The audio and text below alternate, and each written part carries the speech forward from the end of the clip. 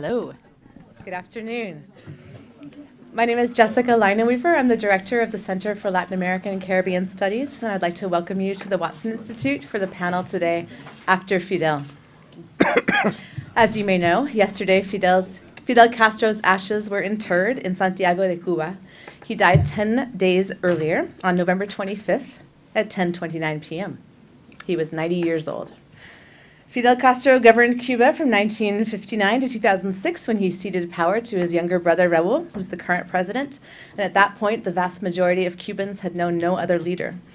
As many others have observed, after overthrowing Fulgencio Batista on January 8, 1959, Castro then held power longer than any other national leader living other than Queen Elizabeth.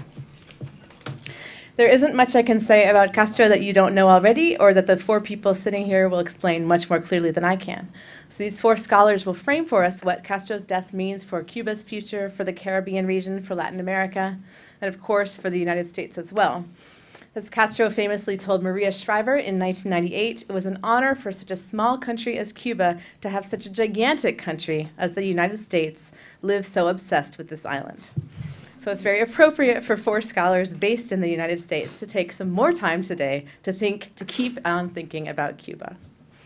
So I'll introduce our four panelists now. Each of them will speak for about 10 minutes, and afterwards they'll take questions from all of you. Daniel Rodriguez is the first speaker. He's assistant professor of history here at Brown.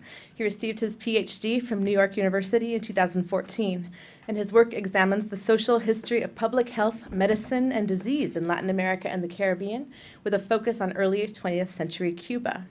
He's currently working on a book called A Blessed Formula for Progress, The Politics of Health, Medicine, and Welfare in Havana, 1897 to 1935. And the book examines how struggles over disease and health shaped the lives of Havana's residents during the transition from colonial rule to independence. The second speaker is Brian Meeks. He's on the end there. He is professor and chair of Africana Studies at Brown. He holds a PhD in government from the University of West Indies in Mona, Jamaica. He came to Brown from the University of West Indies, where he was the director of the Sir Arthur Lewis Institute of Social and Economic Studies. He's published 10 books and edited collections, including Critical Interventions in Caribbean Politics and Theory, Caribbean Revolutions and Revolutionary Theory, An Assessment of Cuba, Nicaragua, and Grenada, Narratives of Resistance and Envisioning Caribbean Futures, Jamaican Perspectives. His novel, Paint the Town Red, was published in 2003. Our third speaker will be Patsy Lewis. She is professor of regional integration and small states development at the University of West Indies in Mona, Jamaica. And she's currently visiting professor of international and public affairs here at the Watson. She received her PhD in history from Cambridge University. Her research focuses on regional integration and international trade and small states development. She's published 5 books and edited collections, including most recently Grenada, Revolution, and Invasion. And our last speaker is Anthony Bogues. He is the Asa Messer Professor of Humanities and Critical Theory, Professor of Africana Studies, and the Director for the Center for the Study of Slavery and Justice. He's also a visiting professor at the Center of Caribbean Thought in the University of West Indies, and an honorary professor at the University of Cape Town in South Africa. His PhD in political theory is from the University of West Indies. He's the author or editor of 6 books, including most recently Empire of Liberty, Power, Freedom, and Desire, and From Revolution in the Tropics to Imagined Landscapes, The Art of Edouard Duval-Carrier. And I'd like to thank these 4 colleagues for taking the time today to think about Castro and Cuba with us, and I'm looking forward to learning from them. I also want to give special thanks to Brian Meeks, who had the idea to do this quick response panel. And we're thinking of this as the first of many conversations to be held here at Brown on this topic, so we look forward to continuing this discussion in 2017. And I'd also like to inform you that this session is being recorded and live streamed so that you can revisit this afternoon's conversation in the months ahead by going to CLACS's or the Watson's YouTube channel. And now, without further ado, I turn the floor over to Daniel Rodriguez. Thank you.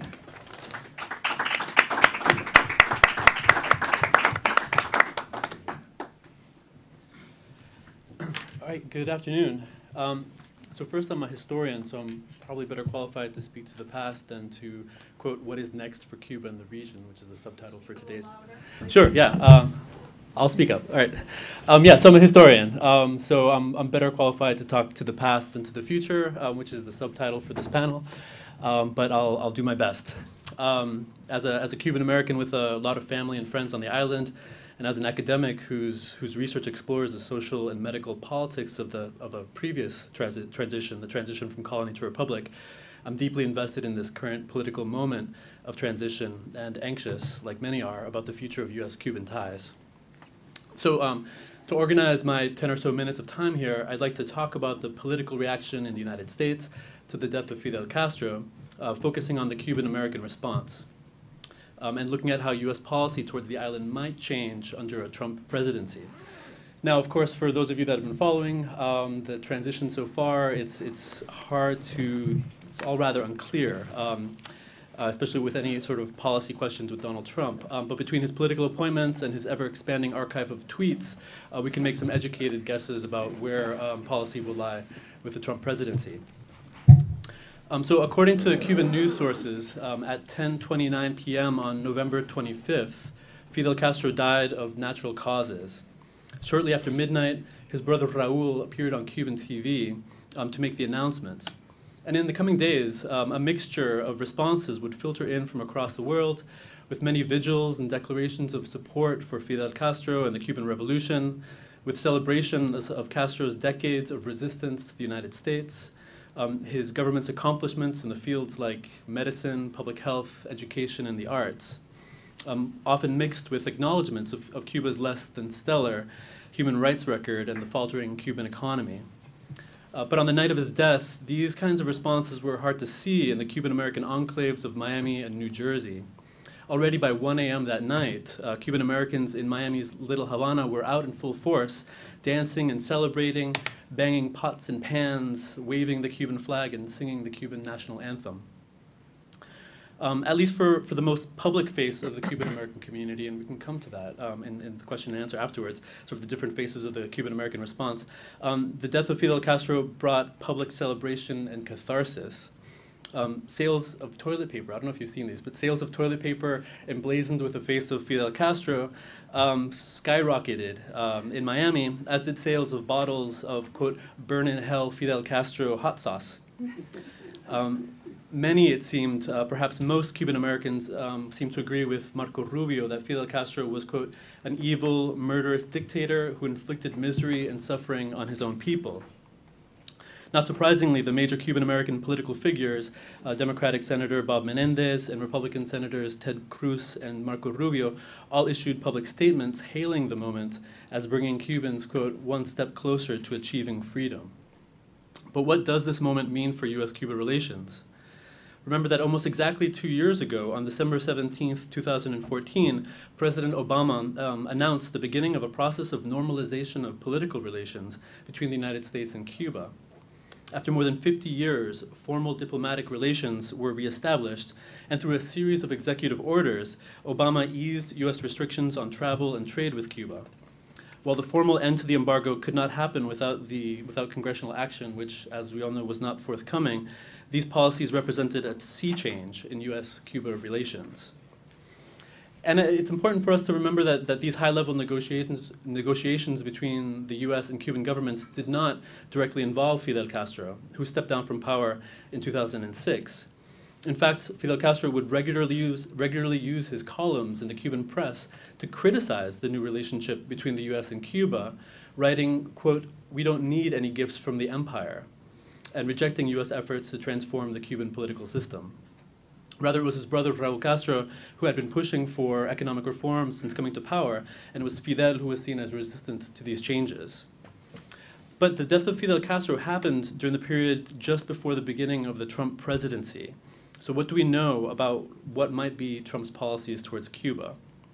So even before Castro's death, Trump had named a noted pro-embargo advocate, Mauricio Claver Carron, to his transition team at the Department of Treasury, which is the institution that's in charge of maintaining and overseeing the economic embargo on Cuba.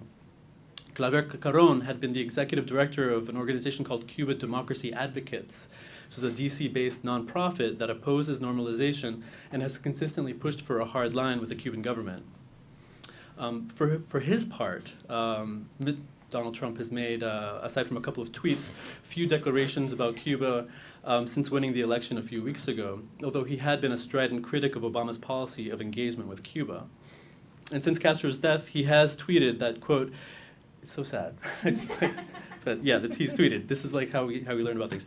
Since his death, he has tweeted that, quote, if Cuba is unwilling to make a better deal for the Cuban people, the Cuban and American people, and the United States as a whole, I will terminate the deal, end quote.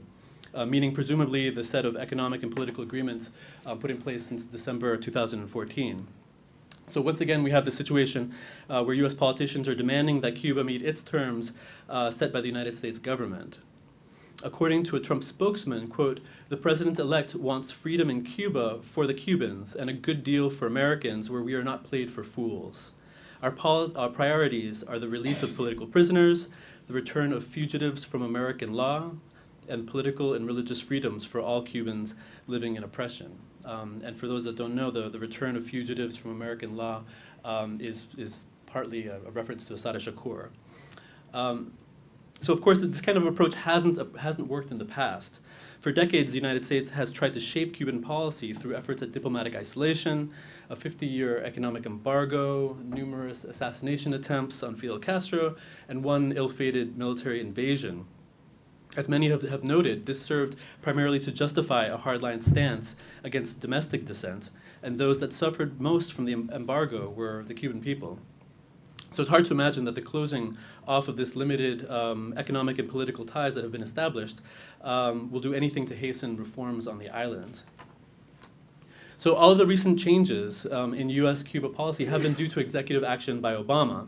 The resumption of commercial flights, limited tourism, new business deals, and the reestablishment of formal diplomatic relations. So it's well within Trump's power to turn back the clock and bring us back to the old status quo.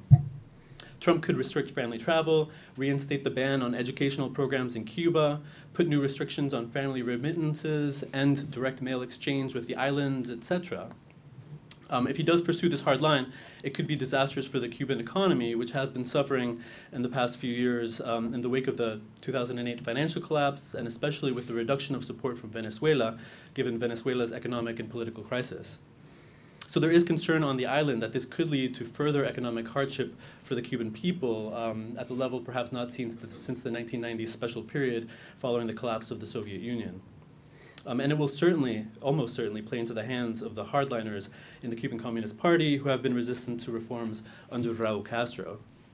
So what are Trump's options here that we should be keeping an eye on? One, he could obviously go back on all of Obama's executive orders. Two, he could keep things primarily as they are. Or three, and this is obviously the most likely, is to try to renegotiate the terms of the U.S.-Cuba relationship by using the threat of closing off ties in order to extract concessions from the Cuban government. The potential cost of this strategy, of course, is that it would almost certainly not work, as it has never worked in the past.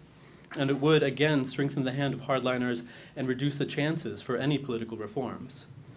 But I do think that there's some hope for those of us that don't want to return to the Cold War era of a politics of embargo and isolation. So over the past 10, 15 years, a few things, key things have changed that might push the scales towards continued engagement between the US and Cuba. I mean, first we have this long process that's been decades in the making of a slow reduction in the clout of hardline Cuban Americans in Florida.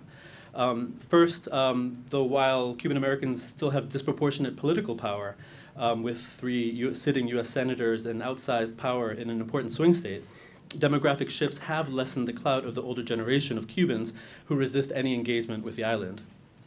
So while many children and grandchildren of the early waves of Cuban emigres are against any political engagement with the Cuban government, much larger percentages of these younger Cuban Americans are in favor of engagement. And Cubans that came in the 1980s and 1990s and more recently are generally much more in favor of engagement with family members on the island and much more likely to visit the island and much more likely to support engagement. And then the other, of course, part is over the past few years, the increased growth of Puerto Ricans moving to particularly Central Florida, which has offset the power of Cuban Americans a little bit. So second, you of course have increased Republican support for trade with Cuba. And this is especially important in agricultural states in the Midwest, where Trump's support was also high. So this is another sort of mitigating factor that might sort of tip the scales a little bit in favor of continued engagement. And third, and to not take up too much time, I'll end it here. There's the hope that the death of Fidel Castro and this generational shift that it embodies might open up space for continued negotiation with the island. And finally, with the planned 2018 retirement of Raúl Castro, there might be even more room for negotiation with a Cuba where no Castros are in power. So hopefully, like in the context of these demographic and political shifts that are happening right now, some of that might sort of push the scales in favor of continued economic and political, particularly engagement with Cuba, rather than a closing off of the ties that have opened things up over the past 2 years. So I'll end it there.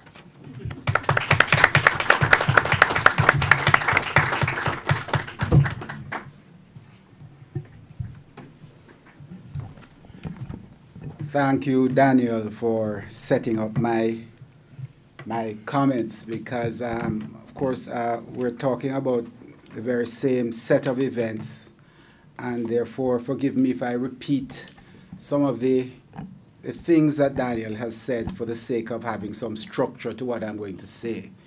I'm going to approach this in a slightly different way through the lens of the routine of revolutions, to try to understand a little bit about, my way of trying to understand a little bit about Cuba, and also about the possible outcome of this present moment.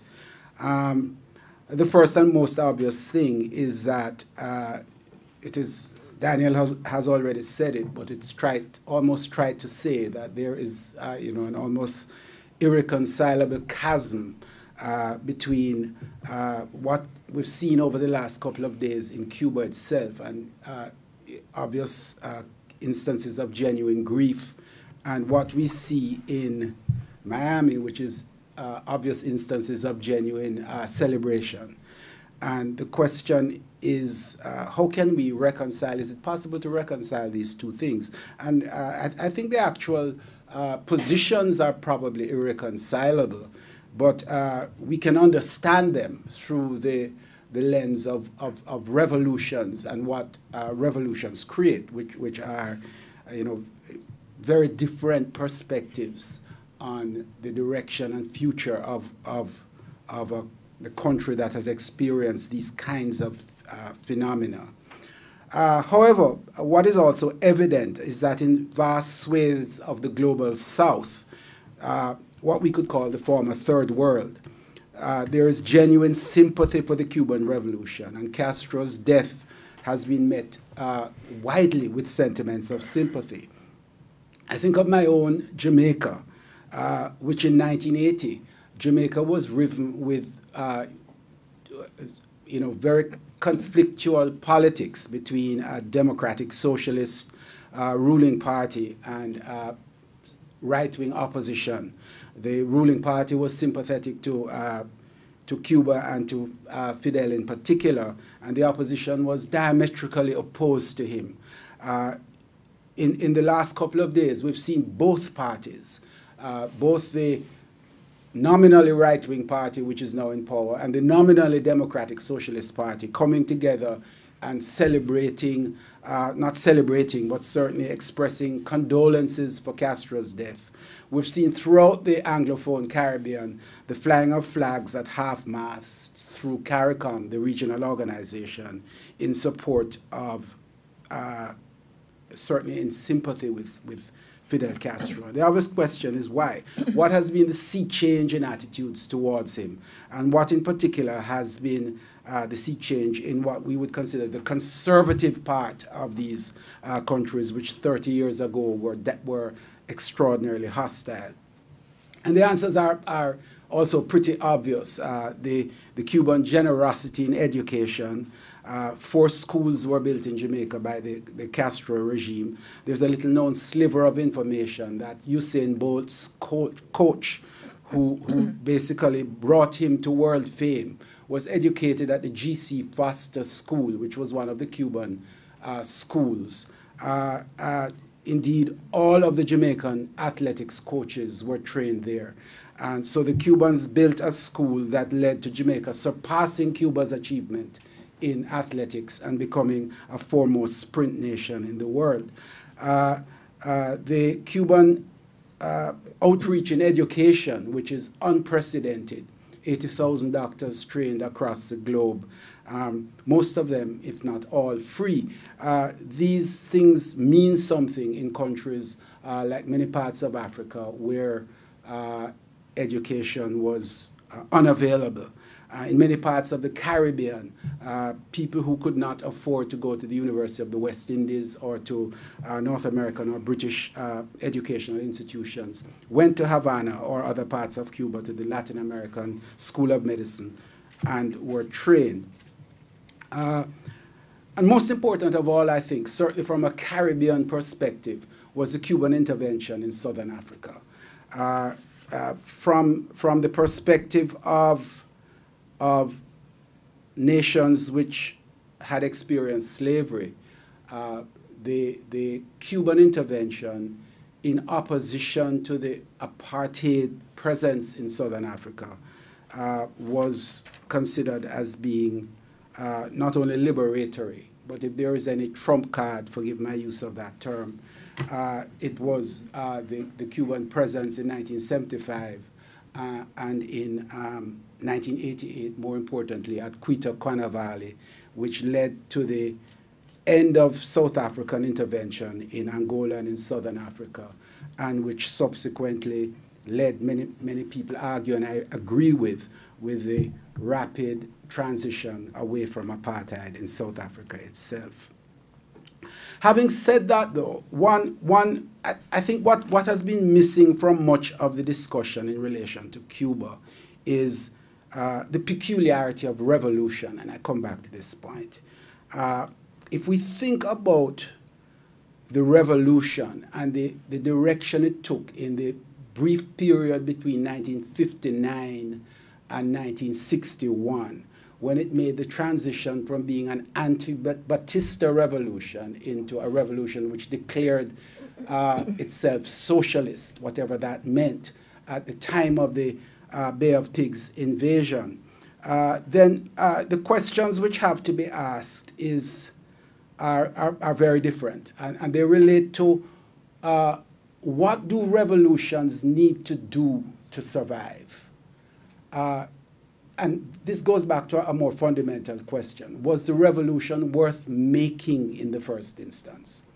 If it is worth making, then it needs to do something to survive. And what do you do to survive in the face of a constant threat of subversion, in the face of numerous assassination attempts, the figure of over 650 assassination attempts, largely emanating from the United States against the leader of the revolution, in the face of an actual invasion, in the face of annihilation arising out of the 1961 missile crisis. The question we have to ask is, what does emergency rule look like? What does emergency rule look like when your opponent is the most powerful country in the world? To look at it in a different way, what would public discourse, electoral politics, freedom of speech look like in the United States if, for instance, Canada was 20 times its size in population, with an economy and a military many times larger, and with 1/10 of the US population resident in Canada and hostile to the United States, well-placed politically and determined to bring the state down. Such a state of affairs would be corrosive to public opinion. Laws would likely be in place severely restricting many of the freedoms taken for granted today. What I'm suggesting is that this has been the character of the Cuban Revolution for 60+ years. The regime in Cuba can best be described as fortress socialism. It is an emergency embattlement, however, with benefits in areas of healthcare, in education, and very specific freedoms. The freedom of mobility and achievement that comes with education, and which has been open to a much wider cross-section of the Cuban population than existed before the revolution. But it comes with severe restrictions on what we would normally consider freedoms, and with a Spartan existence, and a Spartan economic existence. If you add to this equation, that is my mind game of Canada as superpower versus United States as lesser power, then we also need to consider the history of Latin America and the Caribbean in this period, which is rife with reforming regimes that sought to implement socially progressive policies, but were overthrown because in many instances of United States perception of them as dangerous, if not actual allies of their Cold War adversary, the Soviet Union. So we can think about Arbenz in 1954, before the Cuban Revolution, Allende in 1973, Manley in 1980, to name only a few, where regimes were undermined through the use of avenues available in a reasonably open, liberal constitutional field. So therefore, if we think about revolution and think about, if you want, realism and the positioning of Cuba, then some form of embattled fortress approach to existence was inevitable once it was faced with a United States that was willing to do anything to overthrow that regime. What is the future? And I come to that in my closing remarks. With a hostile regime in Washington, and I thank Daniel for his intervention because I think it's very important. With a hostile regime in Washington, I think the future is predictable. Cuba will revert to its previous stance of fortress socialism. Will Cubans put up with it? I would suggest that within the context of the present Cuban constitutional arrangements, which allow for a degree of mobility, but within the single-party structure, they will probably look at this inadequate, flawed arrangement as superior to the alternative, that is the economic capture of the island by North Americans, and particularly Miami Cubans. The more difficult path to consider was the path of the normalization of relations, which President Obama was following. I think there is a real demand in Cuba for a more open, pluralistic Cuba. There is a huge demand for material improvements which have not been forthcoming under fortress socialism and may be impossible under any strict system of central planning. But the alternative, an end to the social and egalitarian benefits of the country, and only to be faced with a return of the ancien regime, is, I think, one that will be resisted in the immediate future. I'll end there. Thank you.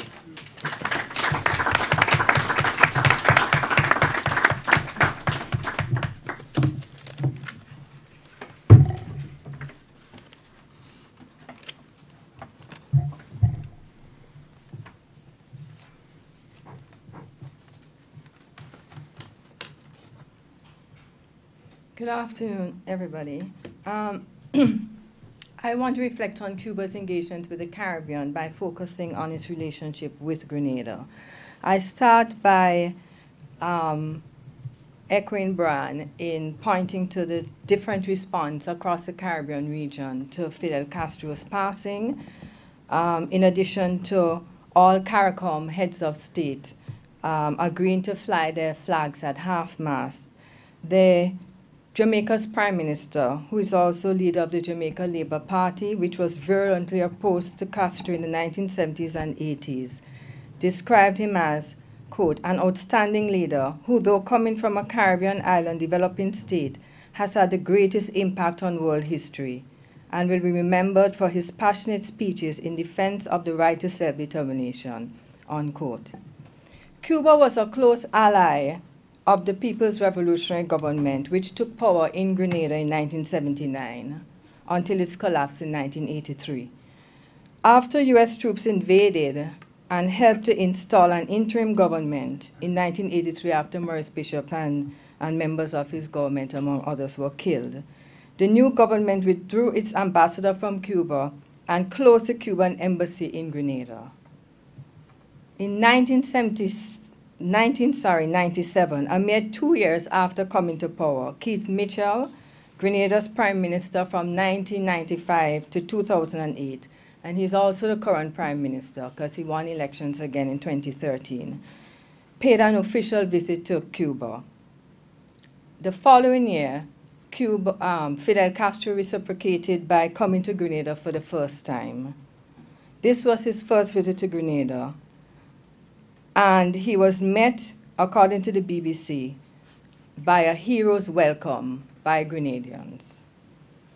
Now the questions I'm asking are, why did Cuba play such a big role in Grenada between 1979 and 1983? But also, what explains its role in Grenada after 1997, when neoliberalism had come to the fore as the model for economic development globally? What can we learn from Cuba's brand of internationalism, as doubts about its ability to engage in this way loom, especially in light of Venezuela's near economic collapse and political developments in the US? In looking at Grenada's relationship with Cuba, to put it differently, Cuba's role in Grenada between 1979 and 1983, Cuba played an important role in education. It was the source of many scholarships, particularly to Grenadians to study medicine. It also helped to provide medical services. In terms of the economy, it helped Grenada in its efforts to try to diversify its economy by developing an agro-industry sector, by constructing an international airport to diversify its economy to embrace tourism. In 1997, in the post-revolution, from 1997, again, Cuba re-engaged in Grenada in education, committing itself in 1997 to providing over 150 scholarships, over 8 years. Now, just to say, this doesn't sound like a lot, but the size of Grenada's population is 100,000 people. So 150 scholarships over 8 years goes a long way. It also engaged again in delivering health services with free eye care, with its collaborative project with Venezuela through Operation Miracle. Also was involved in training of intensive care nurses. Again, it was involved in big infrastructure projects like reconstructing the General Hospital. And the question I'm asking is, how did Cuba come to play this role in Grenada? At the time of the revolution in March 1979, Grenada had been independent from Britain for only 5 years. It was the first of the tiny Eastern Caribbean states to become independent after their abandonment when the British West Indies Federation collapsed, and they were deemed to be not viable to become independent states. The US, in acknowledging the shift in power that had taken place since the Second World War from Britain to the US, felt the area to be very much its responsibility. And its approach to the region, which I have come across in a telegram from the State Department to the US Embassy in Barbados, was to remove regional integration. This is 1979, February 1979, a month before the Grenada invasion took place.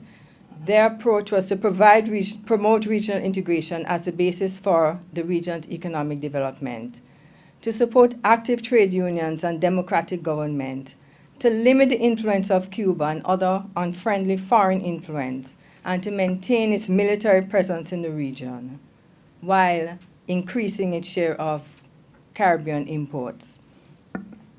An earlier discussion paper from the Department of State emphasizes the US's preference for a regional rather than a national approach to development assistance to the region, So that when the leader of the People's Revolutionary Government, Maurice Bishop, met with U.S. Ambassador Frank Ortiz a couple months after the revolution, requesting bilateral assistance, Ortiz declined his request, informing him that his government's preference was for a multilateral approach through international financial institutions rather than a bilateral approach.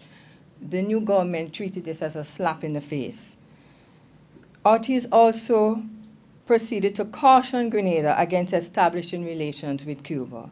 So right from the start then, the U.S.'s approach to Grenada was very much through its security perspective and favoring a multilateral approach to the region.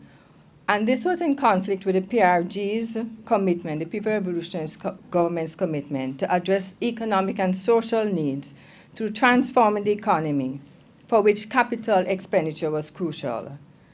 And this has to be seen in the context of what these newly independent states inherited from the from the British colonial government, which was very little.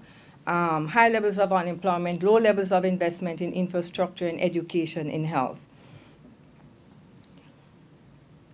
So Cuba, since I have lots of pages and very little time, just to say that Cuba's engagement was very much tailored to the needs that Grenada identified for itself in transforming its economy. It also went against the U.S. and Europe's disinclination to fund big government projects and the move to marginalize government in the role of the economy. The kind of development projects that Grenada had for itself, and I'm just saying this, it's difficult to explain the cost for a small country of constructing a huge endeavor as an international airport. Nobody's giving you the money. You can't raise it internationally because it's too vast a sum and you can't pay it back. So when Cuba came to Grenada's aid, providing technical assistance, labor, you know, this was basically what the U.S. was not, and its traditional allies, Grenada's traditional allies, were not prepared to do. And if you look at a comparison of Grenada's education needs in terms of what Cuba gave during the revolution, between 1946 and 1970, 352 Grenadians were educated abroad. In June 1983 alone, 161 students were studying in Cuba, 18 in the GDR, 14 in the Soviet Union, 35 at the University of the West Indies. Only 5 were studying in the U.S. And I'm saying this to just underscore the point that there's a big disconnect between what the new Grenadian state thought it needed for its own development and what its, one of its major allies was supposed to give it. Now, why has Cuba re-emerged in the 1990s in the Caribbean? I argue that Cuba's emergence is related to the Caribbean drifting back into the shadows of U.S. foreign policy after the 1983 invasion of Grenada. The U.S. had promised to turn Grenada into a showcase of economic development. By the middle of the first year, after the invasion, the support for the budget that the U.S. had promised, after giving the first third of its allocations, it didn't continue to support the budget. By the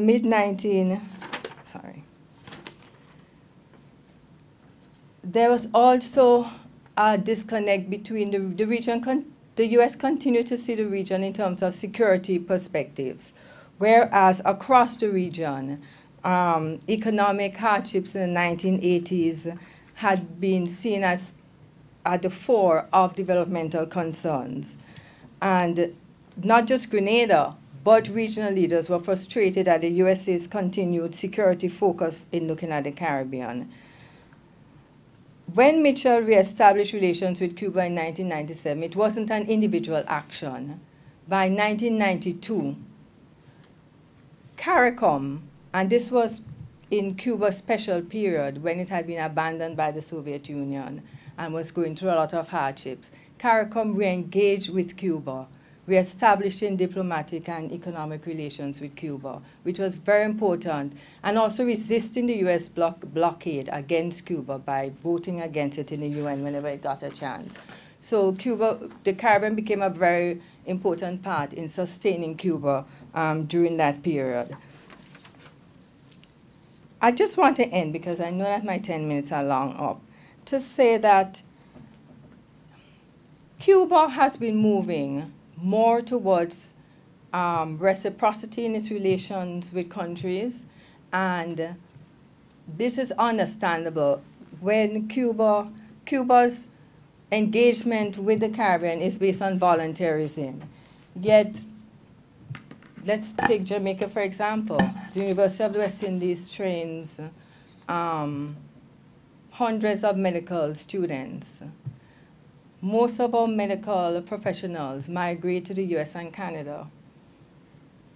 So it's not as if, you know, the Caribbean is not training people to fulfill some of the development needs it has. The problem is, how do you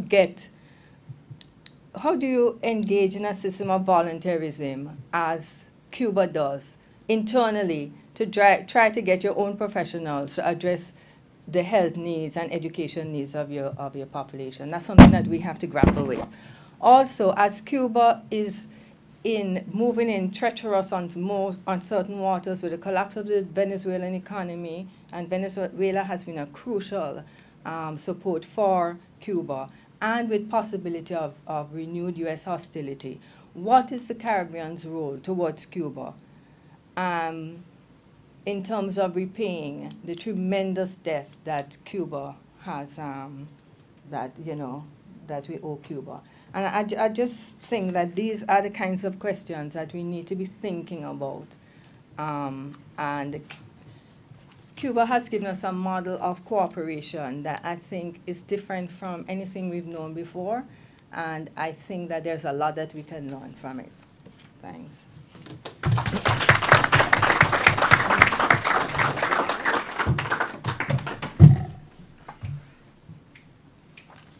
Well, thank you very much. I would like to begin by expressing a hope that I hope that this forum is one of a series of forums that will be held on Brown's campus, in which we begin to think about Cuba and its meaning, and not just to think about it in the context of the Cold War or U.S.-Cuba relations, but also to try and think about Cuba in relationship to the world. I want to begin my remarks with a statement that is not mine, but that is C.L.R. James's statement in Black Jacobins, the book on the Haitian Revolution, in the afterword of the 1962 publication of Black Jacobins. And this is what C.L.R. says on the title of the afterword, From Toussaint to Fidel Castro. He says, West Indians first became aware of themselves as a people in the Haitian Revolution. Whatever, James continues, is the ultimate fate of the Cuban Revolution. It marks, CLR says, the ultimate stage of the Caribbean quest for national identity. End of statement. I want to parse that a bit to think about Cuban Revolution as part of a long quest and tradition within the Caribbean for a certain kind of sovereignty. And also to then end with a specific encounter in Cuba of myself around the question of Cuba and Africa. I think to begin to understand that specific statement, it is important to understand that the region historically, that is the entire Caribbean, English-speaking Caribbean, Hispanic Caribbean, French Caribbean, that the entire region of the 4 or 5 languages was essentially a region that was born out of the colonial encounter, the voyages of Columbus, the making of a certain kind of modernity. That is important to understand that the ways in which this modernity expressed itself was through plantations and racial slavery, which means that the actual struggles of the vast majority of the people in the Caribbean region were struggles around, firstly, racial slavery, questions of slavery, and then struggles around political independence. So the question, therefore, is that of sovereignty. Sovereignty of the self, i.e., to take over, to not no longer to be a slave, and a certain kind of political sovereignty, what some of us call anti-colonial sovereignty, to be an independent nation state. The Haitian Revolution, for those of you who know it, you will know that in the 18th century, that revolution began as a dual revolution that began as a revolution against slavery, and ended up as a revolution which created Haiti and an independent black republic, the first of its kind. But I think it's also very important to understand there was also something important in the 19th century, not just Haiti, and that is Cuba, and particularly the work or the struggles of people like Jose Marti. And to understand that there were the different independence struggles in Cuba, the ones between 1868 and 1876, 1879 to 1880, and then the 1895 to 1898 independence war, which heralded the direct involvement of of the United States.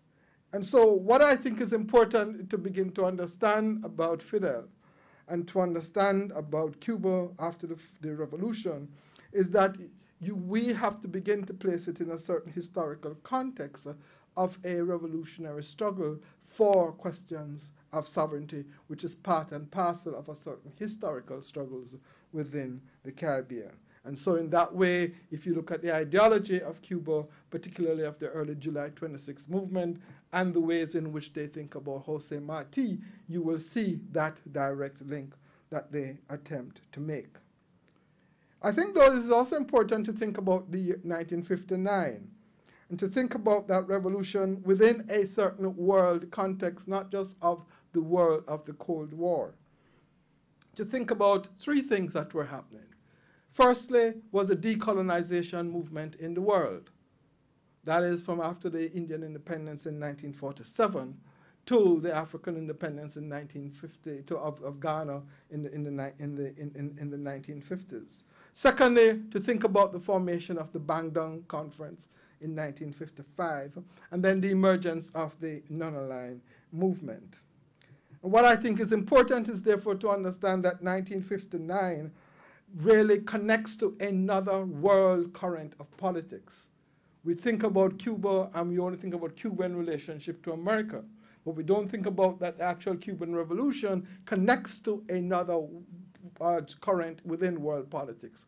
And that current within world politics would allow us, I think, to understand a certain internationalism in Cuba.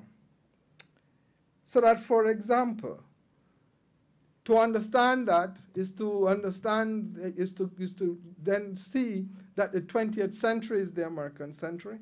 To understand that your 20th century in the American century is that the America becomes the lake, the Caribbean is seen as the kind of lake of the America. To begin to understand that there are things like the ways in which the Dutch Virgin Caribbean, which then becomes the U.S. Virgin Islands, is bought for 25 million gold.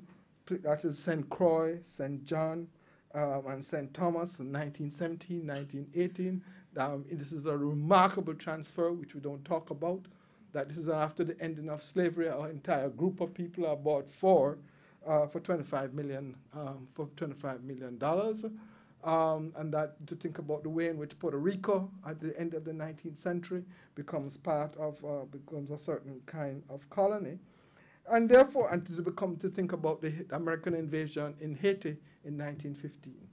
So what you are thinking about, therefore, is a certain context within the Americas in which the question of the American century raises the issues of sovereignty of various nations and how to manage and how to deal with that sovereignty in a period when the decolonization movement is one trend within world politics. So that when Fidel and the July 26 movement comes to power in 1959, my argument is that they are coming to power around this question of sovereignty. Sovereignty in the Caribbean, and what does that specifically mean? He receives, obviously, full support.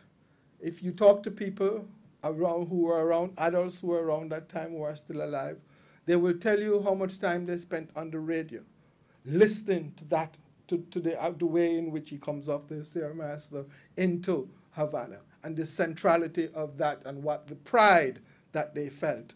And I'm talking about just ordinary people, but I'm also talking about political figures throughout the Caribbean. Now, he comes to power, the movement comes to power in 1959, as we know. And by 1965, it begins to host a set of tricontinental conferences. And the way in which we tell that history is that we tell that history without a certain kind of understanding of the actual history of how that tricontinental current actually emerges. The actual current emerges in 1961, and it emerges with a group of African and Asian countries who are trying to think about solidarities between themselves. And they have to actually have a conference in Egypt, in Cairo, in 1961.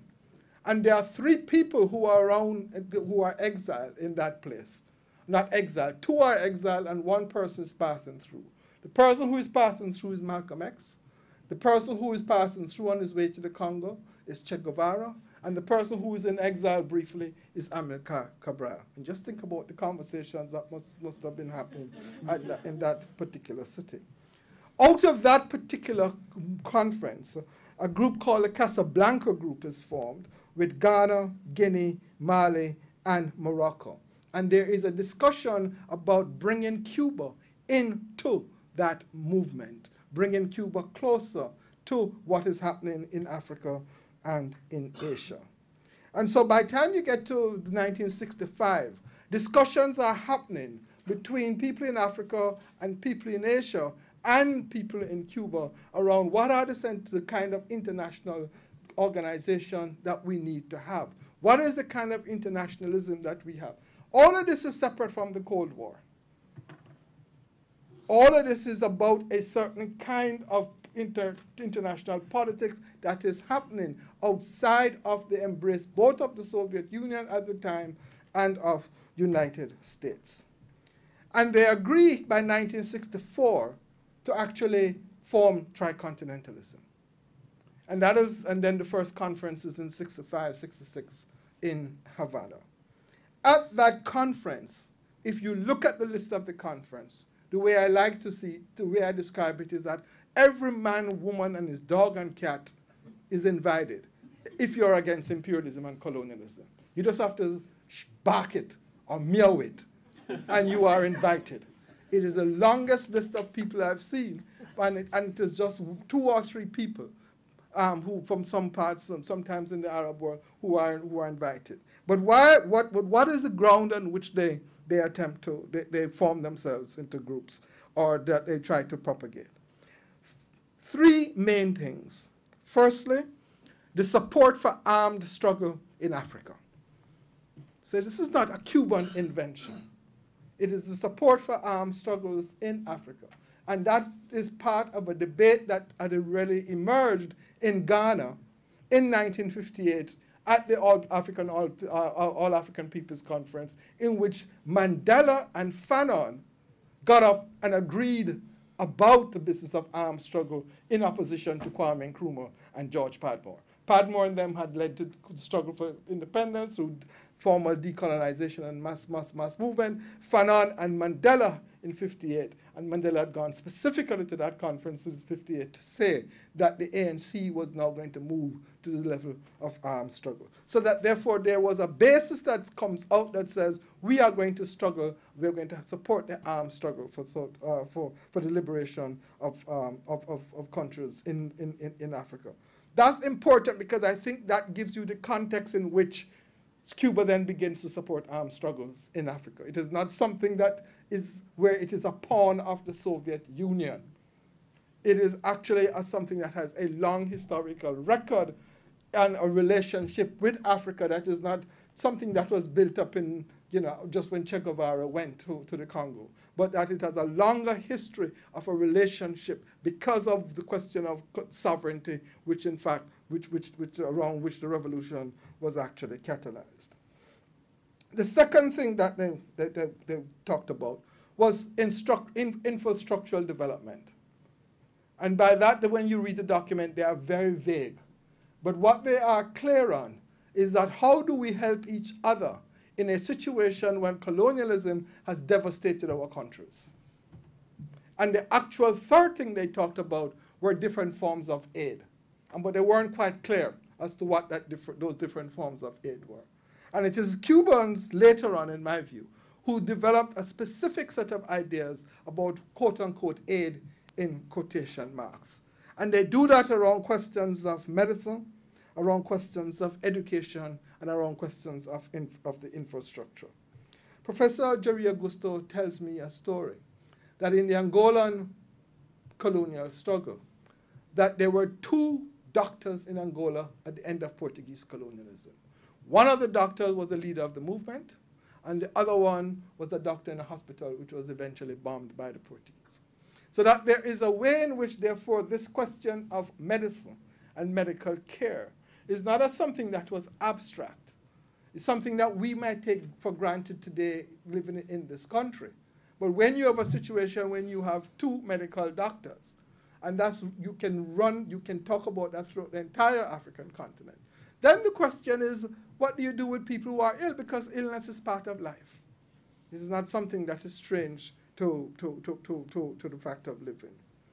And so that this business, therefore, of medicine, of schools, of infrastructure, was I would argue, something that the Cubans specifically developed in their way of trying to think through what does solidarity really means and what does internationalism really mean.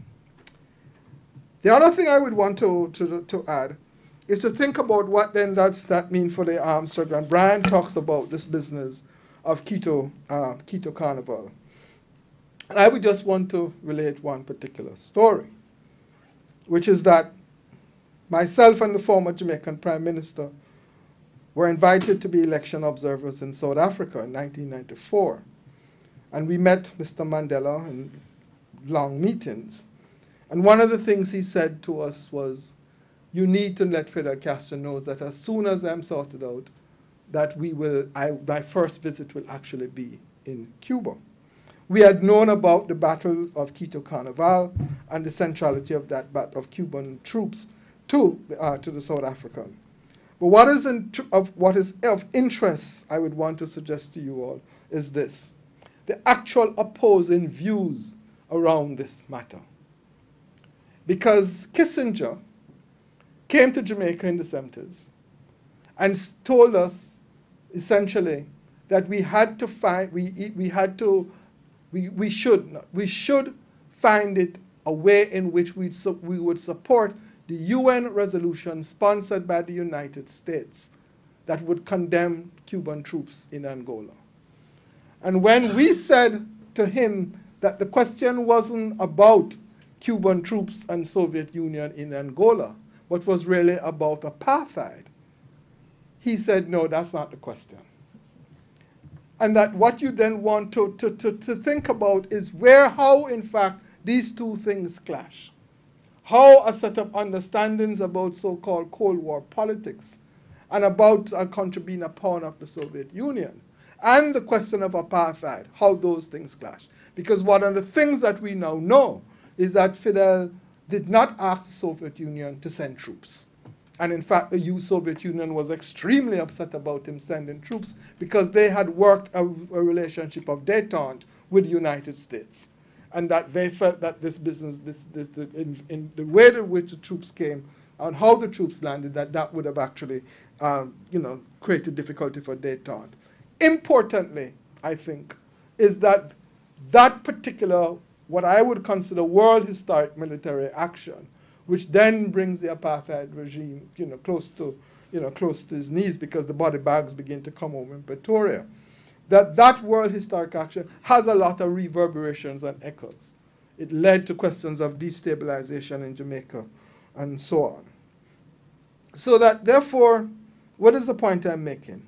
The point I'm making is that there is another form, another current of world history, which we need to pay attention to. That particular current of world history is a decolonization, is an anti-colonial set of world histories, that it has a set of policies about internationalism, that it has a set of politics to it that we need to consider if we are trying to think about in the round or in whole about Cuba itself and about the historic role of Cuba. Let me end with two things. Firstly, the funeral of Michael Manley, 1997, where Fidel Castro attends, and where a woman takes up her daughter and shows her daughter in the streets, those of us who are at the funeral, and says, "Fidel, Fidel," and says to her daughter, "He gave us a house." You have to ask yourself, what does that mean at a funeral for somebody else, where the leader of another country is in the funeral procession, and an ordinary person gets up and says to her daughter, he gives us a house. The second thing I would want to talk about, or just leave with, is the 1999, a group of people are leaving Havana. They are in a boat. The relatives and friends of them are around. And there's a woman there who's a black woman whose son is in the boat. I said to her, "Why are you crying?" She says, "My son is in the boat." I said, what do you feel about it? She says, "I come from a very poor family in the country. The revolution gave me education and made me a lawyer. My son feels he does not have that opportunity. He has higher education, but he wants more." And so what struck me at that moment was that what you had was a situation in which a generation of people, particularly Afro-Cubans, and there's a problem with racism in Cuba still, but a generation of Cubans who had benefited from the revolution in a certain way. And that there was another generation who had benefited, i.e. have education, etc., but whose desire for certain material things and a certain openness, quite frankly, were not being realized, and who therefore felt that they had to leave. In my view, it is that tension and within the revolution and the resolution of that tension that will allow the revolution to succeed or not to succeed. And that the success of the revolution is really around two things. One, putting the question of equality formally on the table in a very profound way. And secondly, practicing in an exemplary way forms of internationalism that meant that ordinary people were able to benefit from medicine and from education. Thanks very much.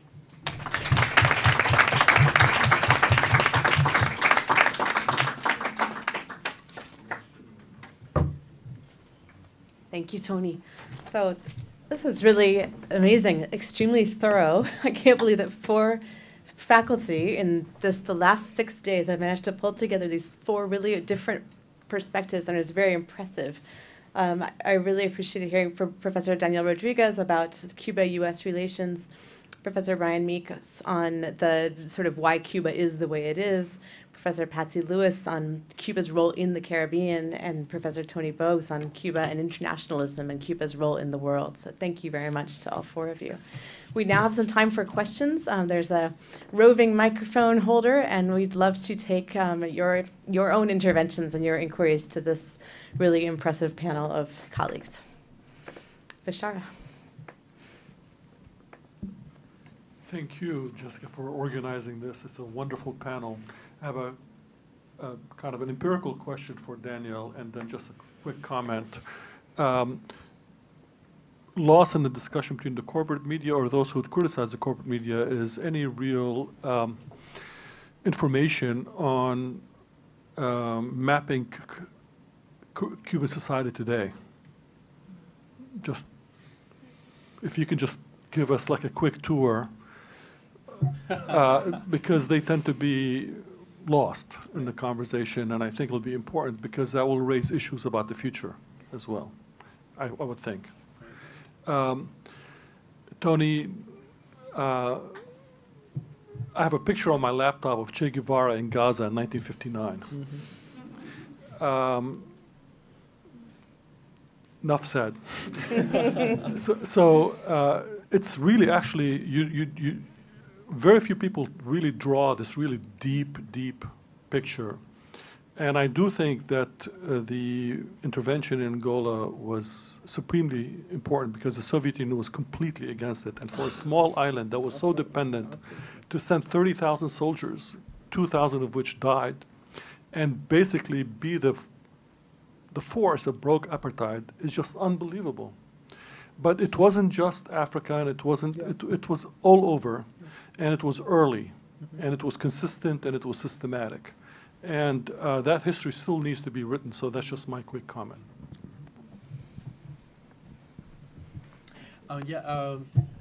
It's very complicated. I guess super briefly, Cuba's been it's still feeling the effects of this long period of economic transition that, started with the fall of the Soviet Union. And I think Cuba's not officially in the quote-unquote special period, which is what the economic period was called.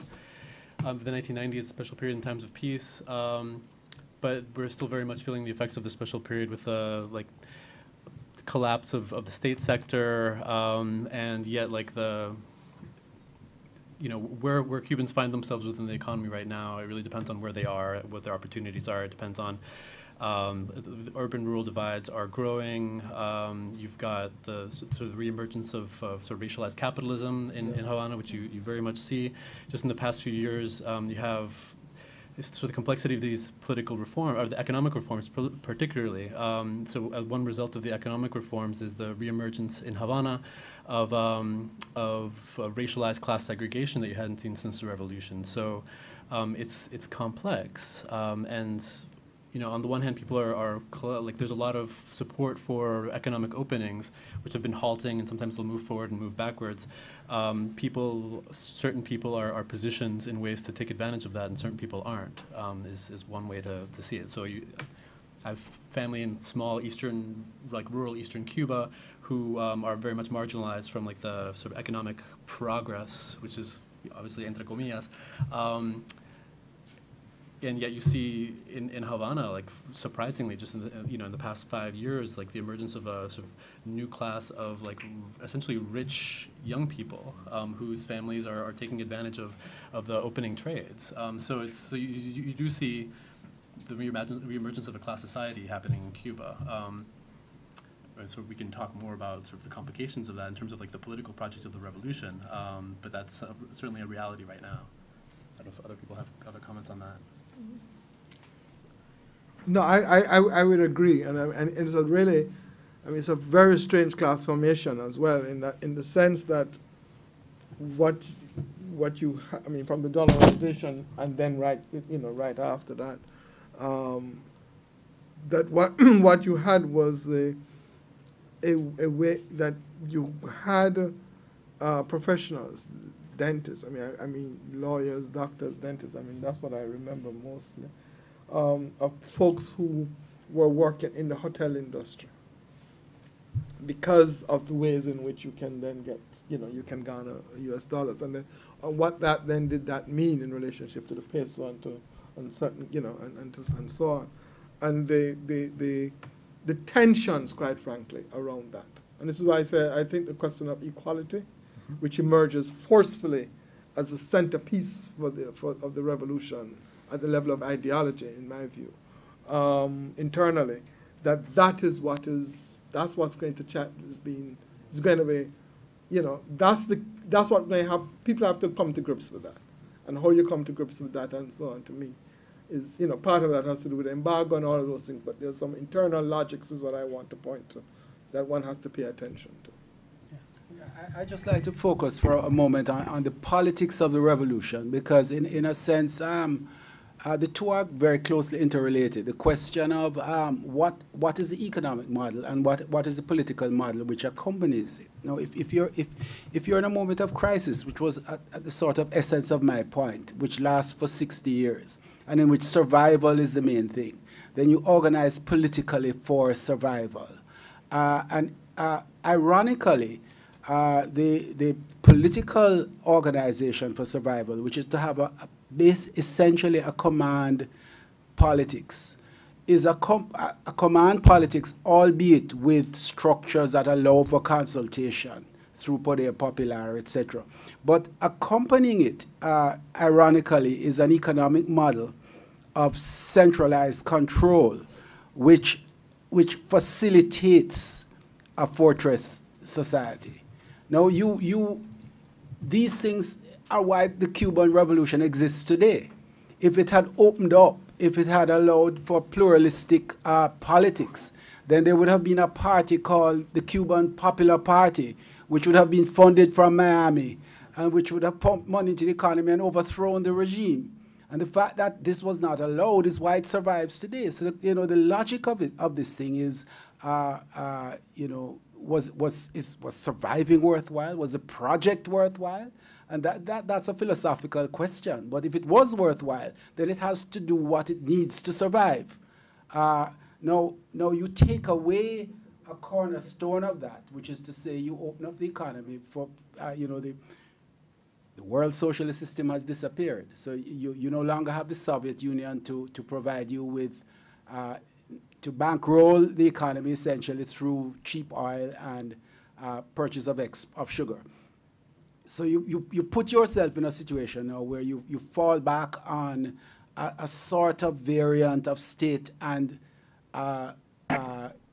market economy. And the result is that you start to develop what Daniel is pointing at, which is social inequality. And social inequality follows a pattern whereby people who have relatives in Miami are better off than those who don't. And there's also a racial element to this, which follows it, that people who are in Miami are perhaps more white than people in Cuba, and they send back to their families in Cuba, and they start to benefit, and Cuba starts again to look like what it looked like before the revolution. And this is what the country is faced with, and so therefore there are existential questions here as to how do you build an alternative economy based on equality in a world of global capitalism with no pole of support to provide you with a sort of safety zone, which is what the Soviet Union did with all its warts, which we can talk about, but which it did for 50 years. There's a gentleman in the front, sort of second row here. Yeah. Here comes their microphone. Thank you very much. I really enjoyed all of your contributions, and I offer this question to any of you because I think you've all touched on the issue of Cuban sovereignty. And so I'd like to put this into a bigger global context and bring it up to the present, namely the potential roles of both Russia and China with Cuba. China has expressed, especially given the likelihood that there might be an increased tendency for an isolationist U.S. position. So I'm not asking you about what China or Russia might do, but I would be interested vis-a-vis sovereignty. To what degree do you think the Cuban government over the next 2 years, and then after Raul will be interested in engaging with either the Soviet Union or China to meet its dire economic needs if, in fact, the United States continues to persist with its embargo.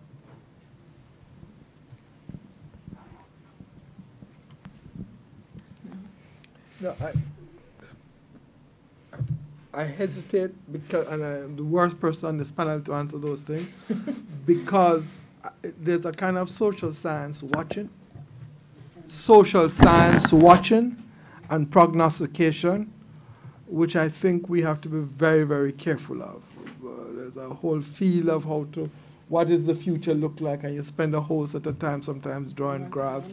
No, I'm saying, no, I hear you, and yeah, right, and I hesitate on that. So this is what I would say, that before even Royal, and particularly after Royal, that there was a major attempt, and there still is a major attempt, as I read it, in Cuba to begin to think about other centers of power, and how you can have economic trade and who we want to invest. Coming right out of the special period, there was Patsy talking about the Caribbean, but there was an actual hope in Cuba right after the special period that somehow the entrepreneurial class in the region would actually invest in Cuba, and they would not have to turn to various people. And I say this from a certain knowledge and discussions, and with people, particularly in the tourism sector, about how to position the Caribbean in a much better way. So I know that there's a way in which people are thinking that if we can find economic partners in China, in Russia, in the Caribbean, in Spain, in Europe, etc., then we might be able to build, let me use Brian's words, a kind of fortress that would not allow the U.S. to actually flood us. And so that the question of how you open up as well, right, is something that we haven't thought of, how you open up the market and to whom do you open up the market becomes really very important. And I think I haven't spoken to anybody recently about this, but my suspicion is that there's a way in which people, part of the reforms and the way so-called reforms and the pace that they have begun actually has to do with a set of discussions and within the Politburo, within the party itself, around questions of who to open up to. And that there are some people who say, we need to do this, and there are some people who say, no, we need to follow that path. And so that's one of the reasons why I think the reforms, and quote-unquote reforms, in fact, have been, quote-unquote, I would say, stalled in some ways. Well, sorry. I do not think that I can answer the question, but China has been very engaged in investing throughout the Caribbean, and I don't think that there's a barrier to Cuba engaging with China. What I would echo Tony's question about what would be the nature of the engagement, because China's interest in the Caribbean is largely to position itself to access the U.S. market. And if the U.S. were to close off the openings that we are seeing and moving in a different direction, then Cuba may not have as great an interest. To me, the more meaningful question is, what is the relationship between the U.S. and Russia going to be? I think that is a big unknown. Or U.S. and China. Well, or U.S. and China, U.S. anybody, it's like, I think that's the greater unknown that, we don't have. It seems to be very unpredictable, and we don't have a clue how that is going to go. Palace, Cuba. Just one thing that I would add to that is that China is already there and has been for the past 10 years at least, and you see it quite clearly in sort of the infrastructural development in Havana. I think one of the benefits of the fact that the United States hasn't been able to, up until now, directly invest that much, is the sort of creation, and I think some of it's quite a self-conscious process of a multipolar set of relationships that prevents unidirectional dependency with the United States. So you've got a lot of Brazilian investment in the port of Mariel, which is one of the major infrastructural development pieces, and a lot of Chinese investment as well. So I think that's right. Yeah. Because it imports through the Caribbean. I was in Cuba. Just one moment, ma'am. Just wait for your microphone. And they were saying that the Chinese were refurbishing the ports of Cuba, which is a big enterprise. And do you know, how could they do that when, if you have any contact with Cuba, then for 6 months you are not allowed, to stop at any American port, for instance. How? Oh. And Russia is talking about opening a base. Russia was talking about opening a base in Cuba. A base as in a military base? I think Russia could want whatever it wants. Yeah, I think that, we need to think about this in terms of Cuba's basic foreign policy, which is fed by its philosophy, and it's Cubanidad. The fundamental question is how can it maneuver in such a way to retain that sovereignty, which Tony spoke about, which is at the heart of the whole thing. What concessions can it make to international capital that will not lead to a swamping of the regime and its direction? And that, I think, has been the question all along, certainly since before the special period, but particularly after the special period. And so it's essentially a juggling match. Cuba would prefer to have relations with 5 or 6 major powers, each one building a port in Mariel, one cleaning up Havana, one doing Santiago de Cuba, but none of them dominating in such a way that either their capital or their national role would be such as to put Cuba back in the situation of what it was before 1959. I think that is the one-eyed reference. What can we do to maintain a system that will achieve certain objectives, but which we simply have to have this capital for it to survive? Thanks so much. This is fascinating. So I work primarily in Mexico and Colombia, so that's where this question is coming from. I was wondering what the role is or will be, not to be too prognosticating, of illicit drugs in the Cuban economy. I think, so we know in much of Latin America, it's a driver of violence, it's a driver of corruption. The changing of the marijuana market in the US is a really big deal. So I just don't know kind of what the penetration has been in Cuba and kind of what, kind of given the changes in the US markets and the changes in the trafficking routes that are going on right now, I just was wondering if there's anybody knew anything about that.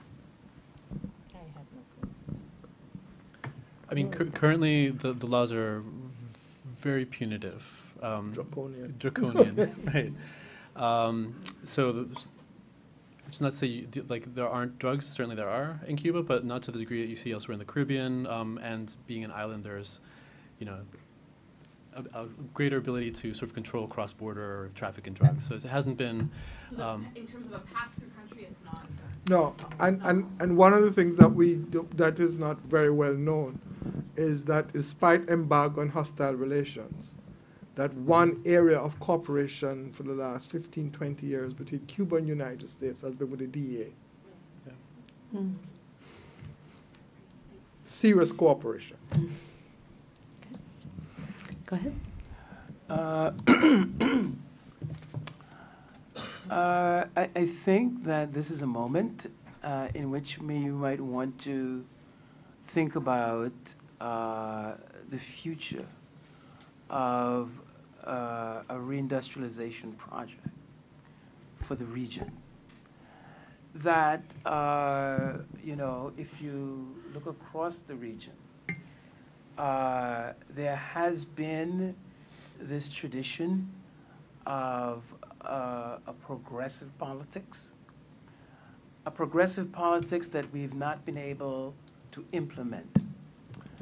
And what's exemplary about Cuba is that they have been able to stand up for their beliefs, to be able to mount the resistance and say, this is what we stand for.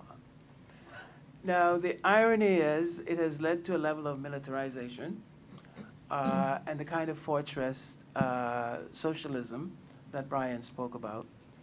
But when you look at what has happened in the remainder of the region, right, we affirm a certain set of beliefs, but the actual reality that we create is a long way from our ideals. You know, since we're in America, it would be as though the Americans had declared the goal of their revolution was to create a republic, but somehow the international pressure from old Europe had forced them to create a monarchy. This to me is the situation that the Caribbean is in. We have these ideals, but we cannot bring them to reality. We're always compromising. Why do we compromise? Compromise primarily because we need economic assistance. We're always in need of economic assistance. We need somebody to come in and create jobs and so forth and so forth. And of course, the price we pay is that you have to compromise your ideals. So I think that, you know, as we look forward, this is an opening moment, a very fluid moment. It could go further to the right, or it could go further to the left. And I think for us in the Caribbean, sovereignty, independence, right, can only be advanced if we take our economic problems, with a little bit more seriousness. Our goal has to be economic independence. We know we can do the political thing, but our politics always collapse on these weak economic foundations. We've talked about regional integration, but we've never been able to do it. And people say, well, you can't industrialize because the market is too small, right? But, if we really, really look at the situation now, there's a possibility here for a change. If we were to rethink industrialization with Cuba in the picture, Haiti, and so forth, the question of our economic autonomy, our economic independence, which of course has been the basic reason why we've not been able to live up to the ideals that continue to come out of the region. I mean, if you think about it, what great liberal thinker has the Caribbean produced? It's produced a lot of brilliant democratic socialist thinkers, but we've not been able to deliver on this democratic socialism. No? So basically my question is, isn't this a moment in which we should begin to think about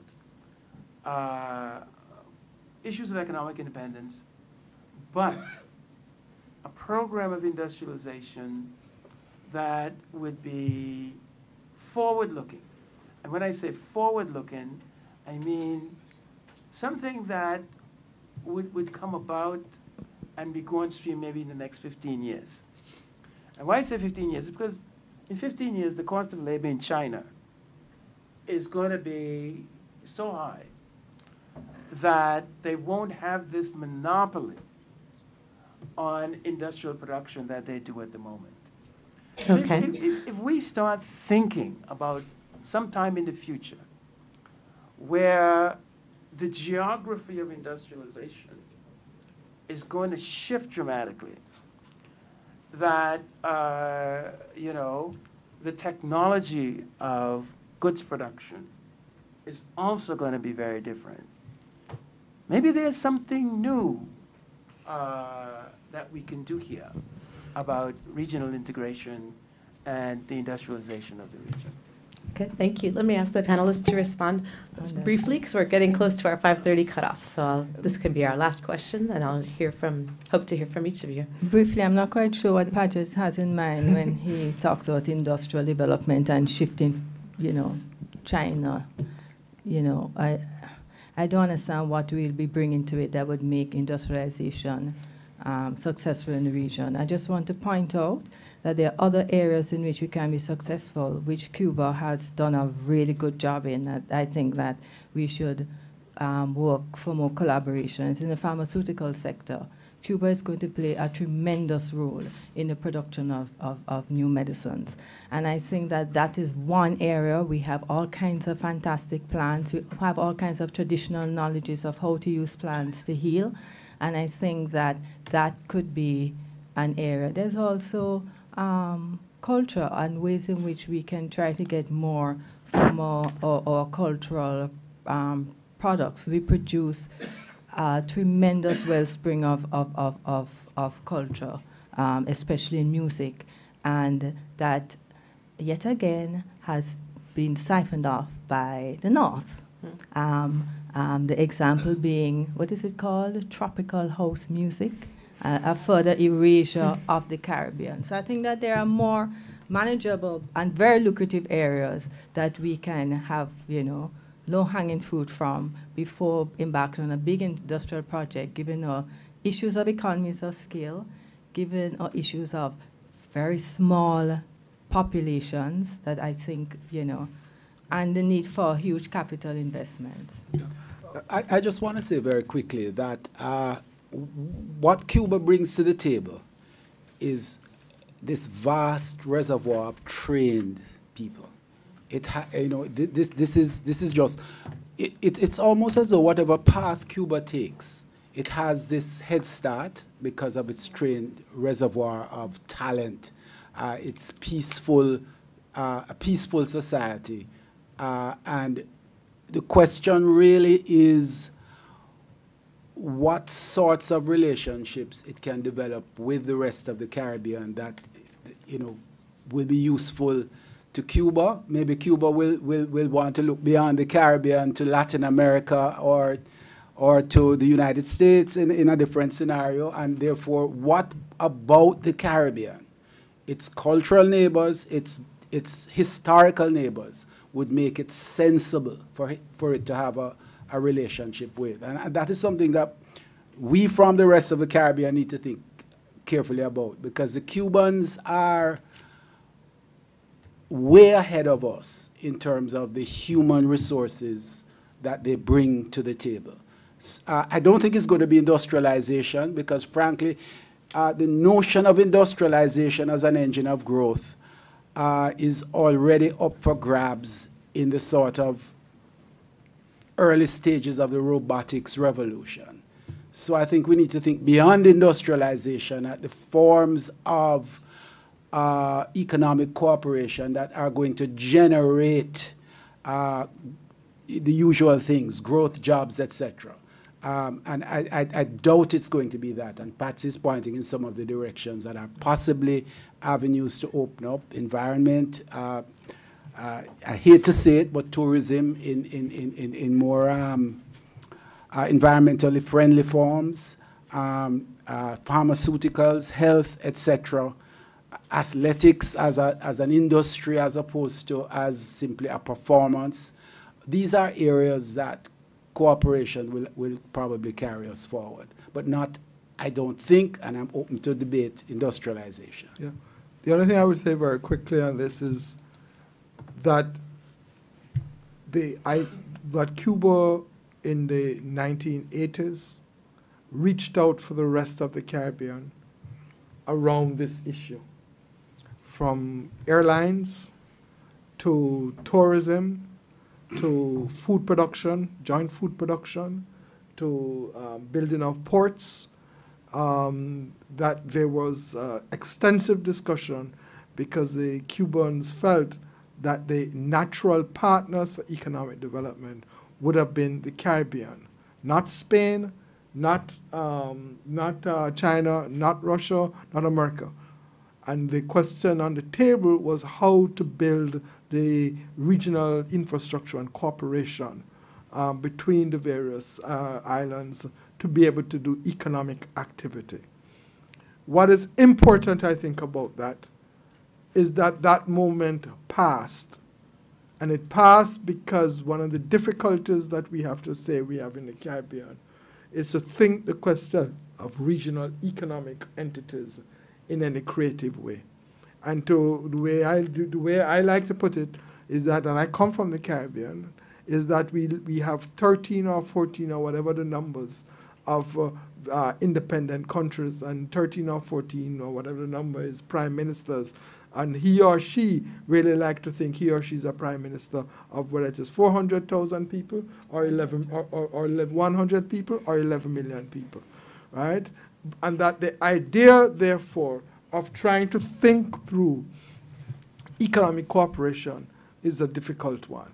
What that has been, what replaced them, and you just read the newspapers and listen to the politicians, is that the opening of Cuba, this is how it is put, the opening of Cuba raised a bogey fear in people what's going to happen to tourism. Right? That is the dominant strain. Right? Rather than trying to think through, because there's a way in which each of us have a certain, what I would like to call petty sovereignty, that does not think through the questions of the region in a fundamental way. So I don't think we're at this opening. I think Cuba has, I think if my reading and conversations with Cuban comrades and letters tell me that that because that moment has passed, that many Cuban people in leadership are now looking to Latin America. In other words, the debate was, are we Latin American or are we Caribbean? Those that said we were Caribbean and won that debate says economically this is what we have to do. Since that did not happen, the immediate question now is, can we identify ourselves with Latin America as a part of trying to think through regional cooperation with it? So that is what is on the ground. That might change and shift, but I would argue that's what is on the ground now.